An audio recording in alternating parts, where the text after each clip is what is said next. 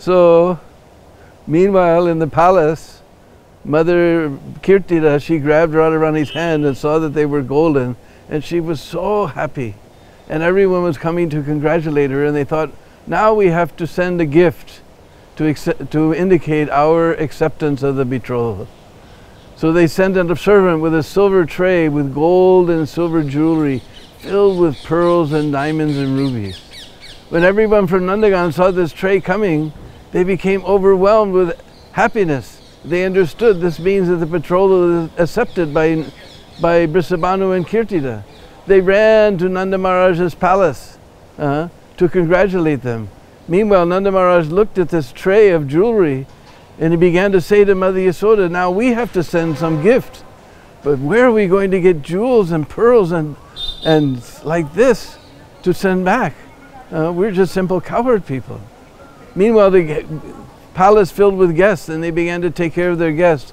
But Krishna had heard Nanda Maharaj worrying, so he pulled all the pearls out of the jewelry and went away. Meanwhile, Nanda and Yasoda, when they finished taking care of all their guests, they saw that all the pearls were missing from the jewelry. And they thought only one person can do like this.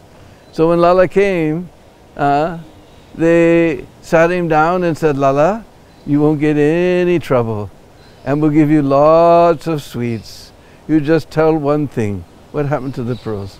No, I'm not trying to hide anything, Baba. I took them. I planted them in the field that you plowed today. Are murks, Lala, foolish boy. Pearls don't grow in the ground. They grow in the sea. He said, no, Baba, this is Braj. I know they'll grow. You come see. He took Nanda Baba by the hand and took him down to the field. And all these beautiful pearl plants were there with so many hundreds and hundreds of pearls. They filled up a bullock cart of pearls to send back to Barsana. And when that was received in Barsana, everyone knew this is it. Now Radharani is going to get married with Krishna. Meanwhile, Purnamasi thought, she's Yogamaya, she's the one who makes all the pastimes. But this pastime took off by itself. Now what's she going to do? And then she thought for a minute, and she decided what to do. Because she's the guru of all the Brishbasis. No one will do anything without permission of Guru. So they came to get her permission, and she said, actually, this is a very bad time astrologically for weddings. Whoever gets married at this time, they will fight, and this wedding will never last. And after all, they're just little children, I must say. We have plenty of time. We should stop this for the now, and in the future we'll see.